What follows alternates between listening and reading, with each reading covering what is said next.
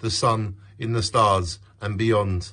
Life is a real life dream, and today we can all begin to live right to keep animals from being extinct.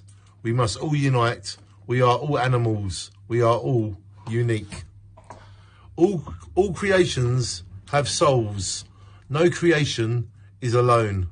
Life is too short to worry about death. We know we will die one day.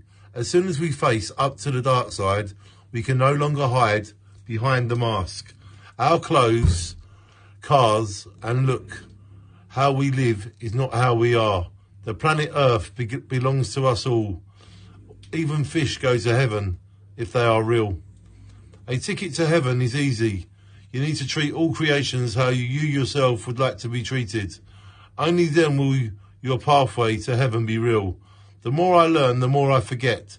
I need to do more than live life. I want to save life. I tell a friend to tell a friend.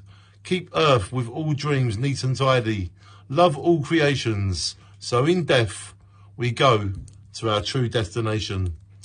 Birds fly millions of miles to reproduce. An elephant walks for months to eat. Animals' lives are simple, which is peace and love. No problems. When I read my visions of Earth getting destroyed by greedy humans, I say to God, if you had to live our life on Earth as I do, then you would do unusual things too.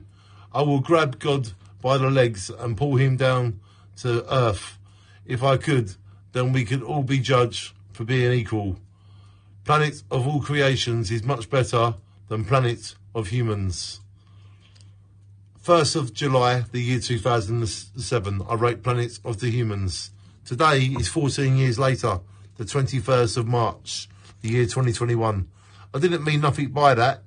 I just got fed up with the Earth being destroyed by greedy people with money. So I wrote this poem to kind of stand up to them. I wasn't insulting anybody. I was just speaking my mind because I'm fed up with people destroying the Earth. Shine on.